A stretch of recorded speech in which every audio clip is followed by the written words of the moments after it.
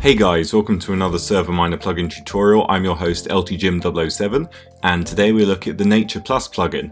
So this is a really fantastic plugin which allows you to really easily create custom forests without going around just planting loads of saplings and then waiting for them to grow. It's very quick and easy to do. You can customize them so much, so let's just jump into it. So if we look in front of us, you can see a jungle that I've made.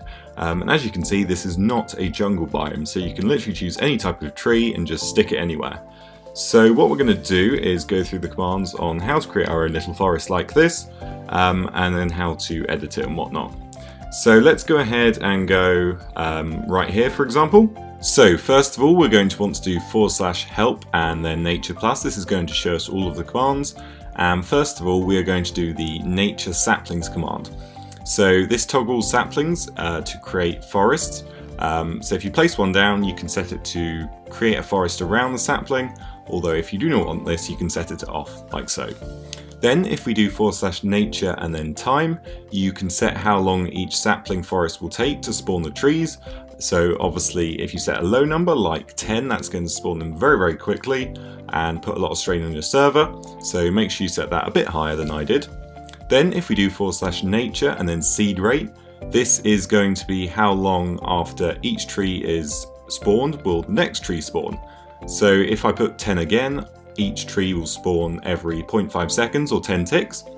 And then we can go ahead and do /nature range and then how far away do we want them to spawn. So the seeding range is within 50 blocks around us. So then we can set the different formations. So there's center, ring and flat, and that will change how the trees spawn around you. And then we can go ahead and do /nature organic and then whichever tree you want. So let's say acacia and then 100 of them, and they will start magically spawning around us very quickly as we set a pretty high seed rate. And as you can see, they are spawning and there is lots of them.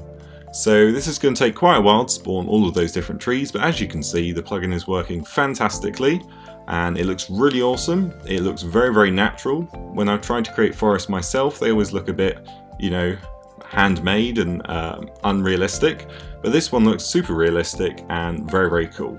Then if we do /nature animals and then on and off, you can set whether you want animals to spawn in this forest.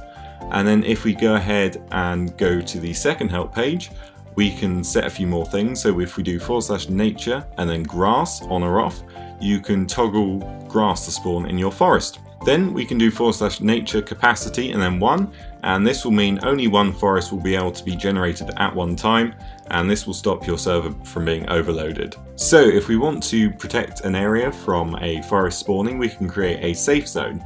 So the way we do this is going to one corner, and then if you do /nature safe zones with an S, new, the shape, so a rectangle, and then the name, so let's call it 1. This will create the first point, similar to plugins like World Edit.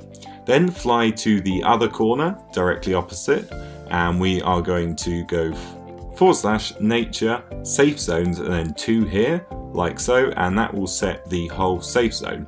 So if we look from above, this big rectangle, well, small rectangle I should say, is protected from forest. So if we do nature safe zones and then show, it will show how many we've created. And then if we type in the specific name, it will give you the coordinates.